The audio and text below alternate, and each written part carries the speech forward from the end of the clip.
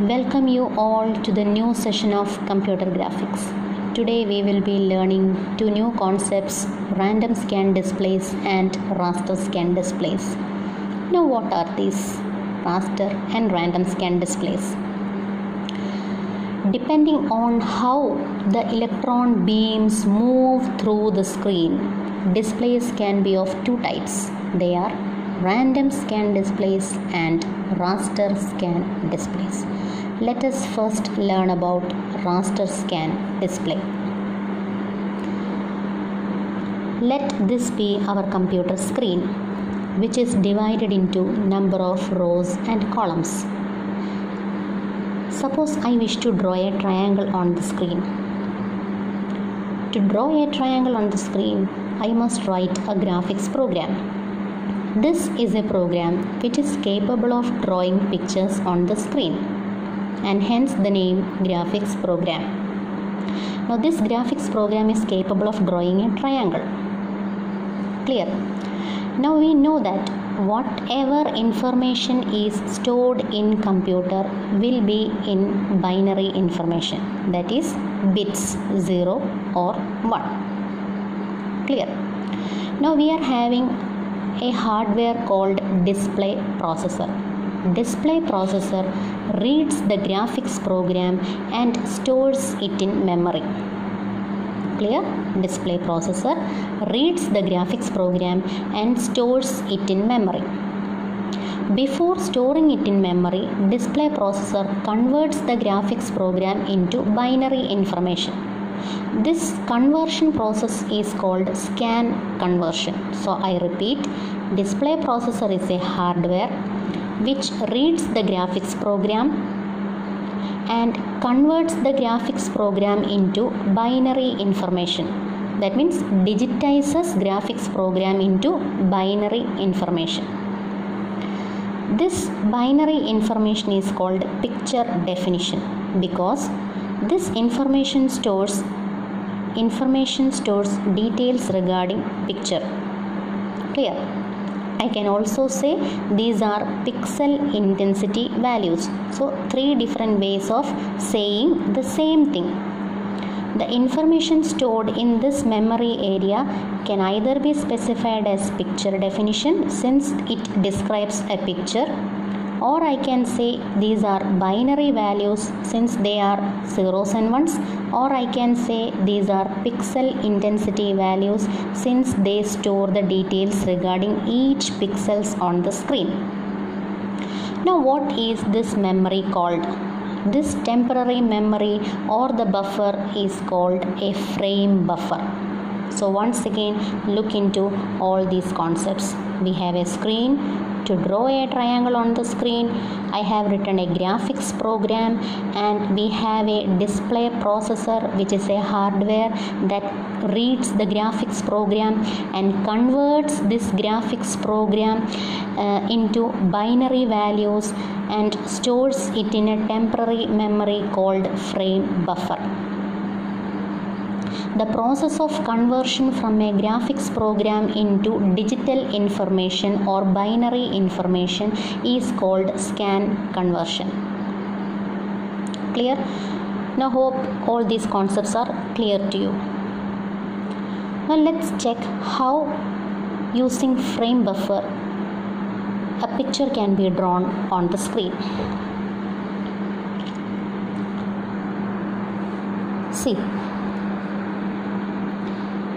This is again our computer screen. Now I am going to explain how the electron beam moves through the computer screen. How the electron beam moves through the computer screen. Okay.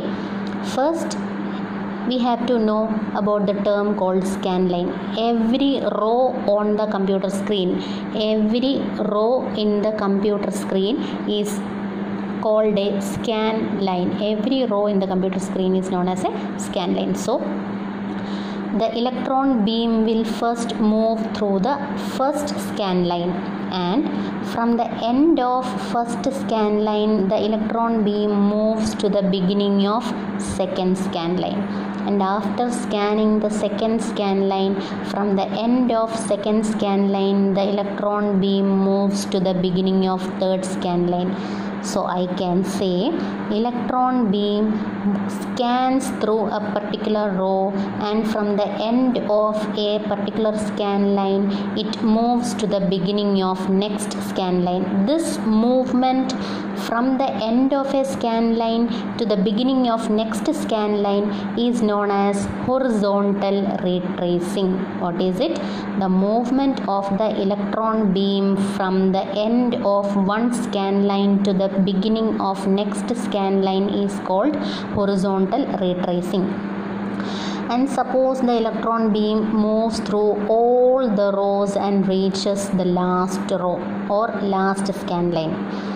Now once the electron beam has reached the last scan line, the electron beam moves from the end of last scan line to the beginning of first scan line. This movement of the electron beam from the end of last scan line to the beginning of first scan line is called vertical retracing.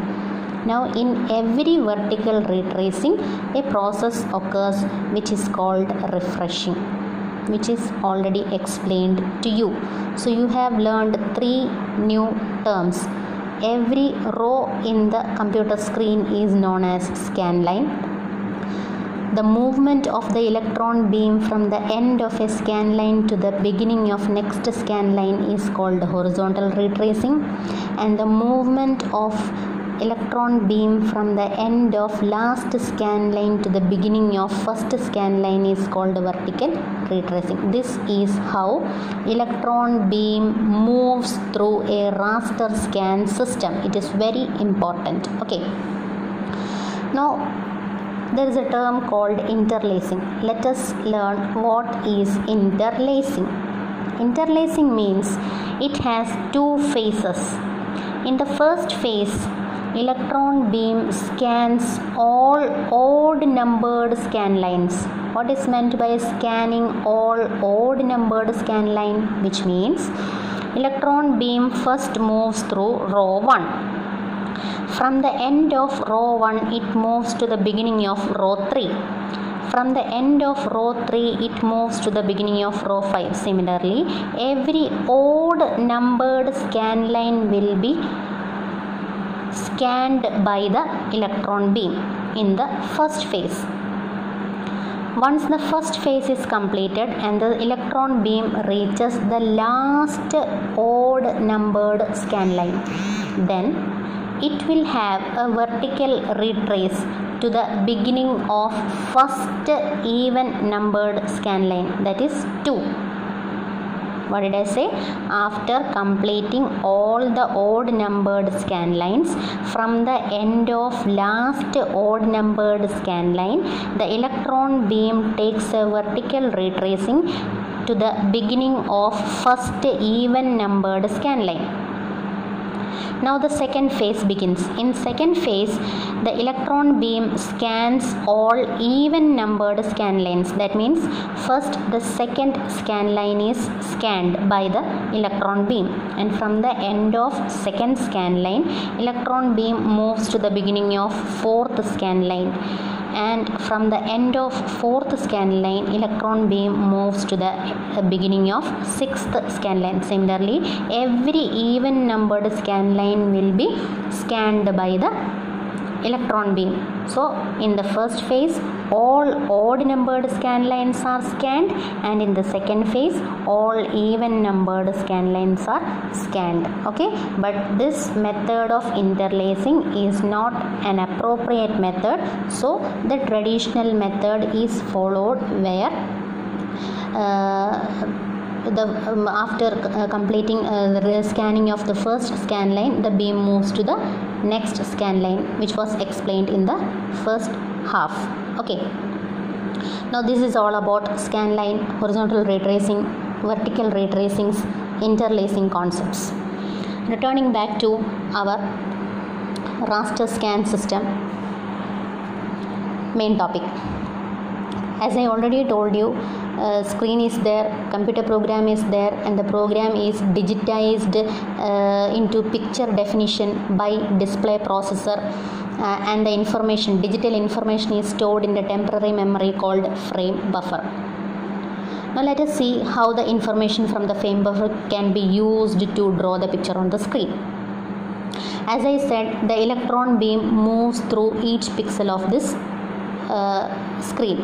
Now when the electron beam starts scanning and it reaches the first pixel, it starts scanning and reaches the first pixel. Now it checks the corresponding information stored in the frame buffer, and it finds that a 0 is stored in the frame buffer. This indicates that the first pixel on the screen is not to be highlighted. It is not to be highlighted. And then the beam moves to the next pixel in the same row. Again checks the frame buffer. Second pixel is also 0, and this is an indication that second pixel on the same row is not to be highlighted. In this way, the electron beam scans each pixel of the row after checking the value stored in the frame buffer. If it is found that a 0 is stored in the cell of frame buffer, then it indicates that that particular pixel is not to be highlighted. But if a 1 is stored in the frame buffer, it indicates that that particular pixel is to be highlighted. So the way the electron beam moves through each pixel is already explained to you by the method of horizontal ray tracings and vertical ray tracings. So it reads each pixel intensity value from the frame buffer. Depending on whether a 0 or 1 is stored in the frame buffer, corresponding pixel in the screen will be highlighted or not. Simple technique it is. As I said, if a 0 is stored in the frame buffer, it indicates that particular pixel has not to be highlighted. If a 1 is stored in the frame buffer's pixel, then corresponding pixel in the screen is to be highlighted. Let us see which all pixels are to be highlighted.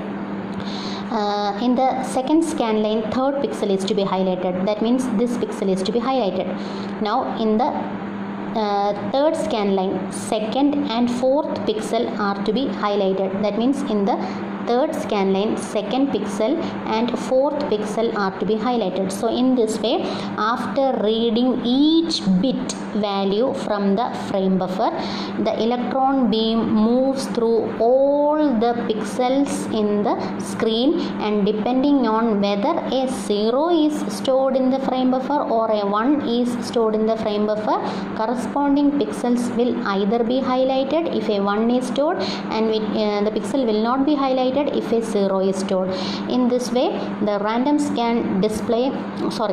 scan display scans through all the pixels of the computer screen, and finally the screen draws the picture like this. You will be able to find the triangle drawn on the screen in this pattern. See, this is how our triangle will appear once the picture is drawn on the screen. Clear? Now what do you see here? It is not a perfect triangle. Clear? It has a staircase like appearance. It is not a perfect triangle. It is a staircase like appearance. So whatever picture is drawn on the screen using raster scan method, you will have a staircase appearance, and this staircase appearance is also known as aliasing or jagged appearance. All these three are same. I can either say pictures drawn on the raster scan systems have staircase appearance, or I can say it has a jagged appearance, or I can say it has aliasing. All these three are same. Clear? Now let us analyze the advantages and disadvantages of this method. Raster scan system has refresh time as constant. Why is this so? Irrespective of the picture complexity, whatever picture you are drawing on the screen, whether it is a simple picture or a complex picture, refresh time is always constant. It is an advantage of raster scan system. Second advantage is that the screen will not have any flickering since refreshing is done frequently. Third advantage is that it is very easy to do any kind of modification on the picture, because to do any kind of modification it is very easy to make changes in the frame buffer. Now the disadvantage of raster scan system is that you will see a staircase appearance on the screen while drawing pictures. This staircase appearance occurs only due to the pixel by pixel plotting, since in raster scan system we plot pixel by pixel, staircase appearance occurs. Next drawback is that due to this staircase appearance the picture will have a low quality. The clarity of the picture will be less, hence we will have a low quality picture. And the third disadvantage is that frame buffer needs extra memory. Why? Since the computer screen is divided into a number of rows and columns, the number of cells on the computer screen will be equal to number of cells in the frame buffer. That means for every pixel on the computer screen we will be having an equivalent pixel in the frame buffer. So we have to arrange an extra memory to store picture definition, so it requires lots of memory. That is the drawback of raster scan system. Now come to the next type of system, which is called random scan system. Random scan system can be explained with the help of this figure. It is quite easy. This is our CRT monitor and this is our electron gun. Suppose I wish to draw a triangle. To draw a triangle, the electron gun just focuses only on those portions of the screen where a picture is to be drawn. What did I say? Electron beam focuses on only those portions of the screen where a picture is to be drawn. Whereas in raster scan system, electron beam passed through all the pixels of the screen, even if we needed to plot the pixel or no. Whether or not we are plotting the pixel, it is not a matter. Raster scan system moves through all the pixels of the screen, irrespective of whether we are plotting the pixel or not. But in random scan system, electron beam moves only through those portions where a picture is to be drawn. Let us see how a triangle can be drawn using random scan system. Now this electron beam first focuses on a particular point. Now it is going to draw one side of the triangle. Let us see how it is going to draw it. The electron beam starts from this point and draws a straight line, that is one side of the triangle, which is complete. Now to draw the second side of the triangle, it starts from this point and moves upward and draws the second side of the triangle. Now to complete the third side, the electron beam again moves from this position to this, and finally it finishes the triangle. So in 3 easy steps, random scan system draws a complete triangle. Clear? So one important feature you have to note is that in random scan systems we are not plotting pixel by pixel. Instead, every picture in the random scan system will be drawn using line by line. Every picture will be drawn on the screen using line by line, whereas raster scan system draws pictures pixel by pixel. Here we are drawing pictures line by line. So when comparing random and raster scan systems, random scan systems do not have staircase appearance. Clear? Since pixel by pixel plotting is not there, it will not have any staircase appearance. Second advantage is that it draws the pictures line by line, and because of this, since there is no staircase appearance, the clarity of the picture is very high and hence the quality also will be high. Disadvantage is that sometimes flickering may occur, which is not a good sign of display. And the second drawback is that when you are trying to draw complex pictures, refreshing time will be very high. So these are the disadvantages of random scan display. Hope the two concepts, raster and random scan system, are clear to you. Thank you.